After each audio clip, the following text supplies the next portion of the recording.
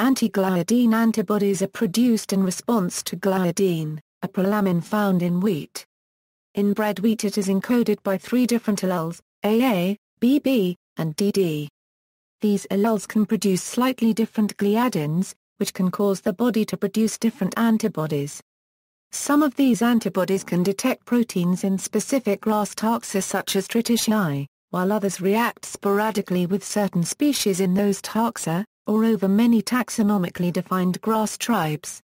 Subtypes Anti-gliadin IgA this antibody is found in 80% of patients with Lyac disease.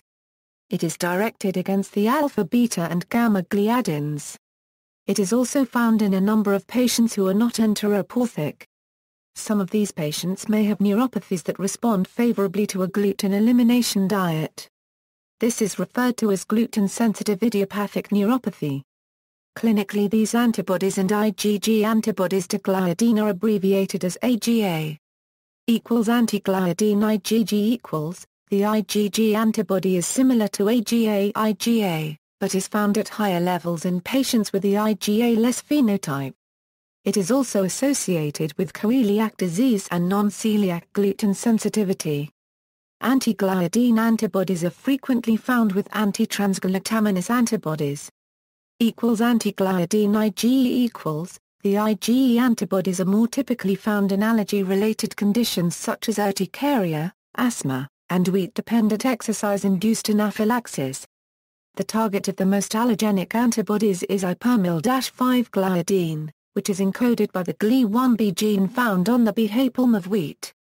Anti-gliadin antibodies in the gluten-free diet. What is the relationship of gluten and anti-gliadin antibodies?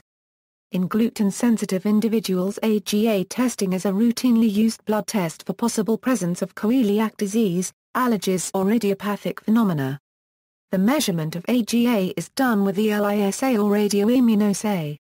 Such tests measure the level of AGA relative to a standard, such as a level of 10 equals point which 85% of normal population falls below.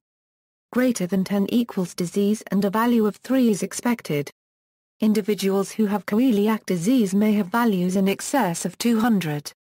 There is the common expectation that removal of gluten results in the loss of AGA.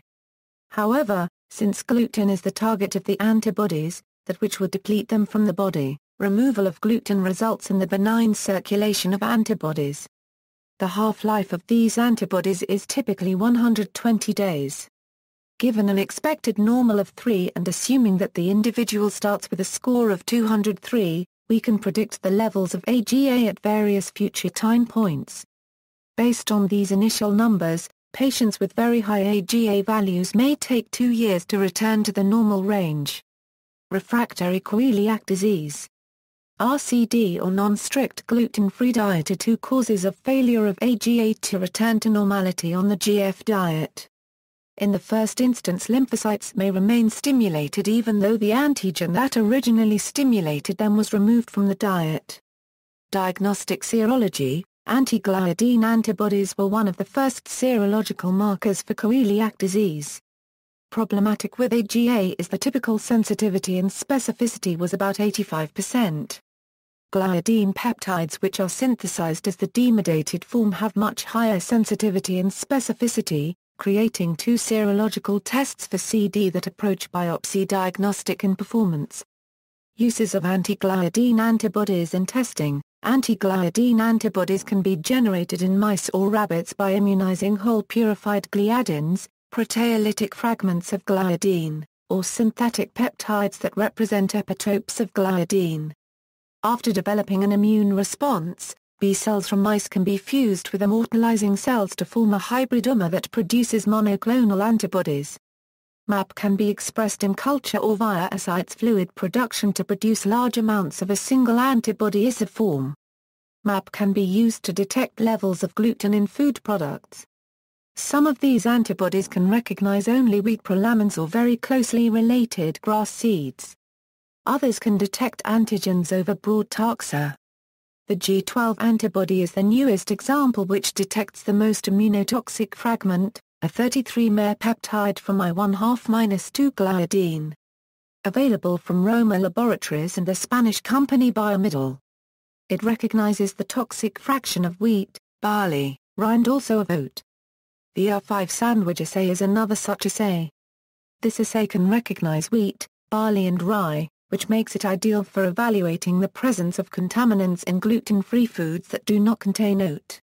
This antibody is a recommended testing protocol and a proposed revision of the Codex Alimentarius. The new standards came about in part because of new sensitive and specific testing procedures. These procedures are capable of detecting wheat or multiple cereals at concentrations as low as 1 part per million. A new barley-sensitive ELI assay called the R5 Sandwich Assay does not detect gluten in any of 25 pure oat varieties, but it does detect barley, wheat and rye.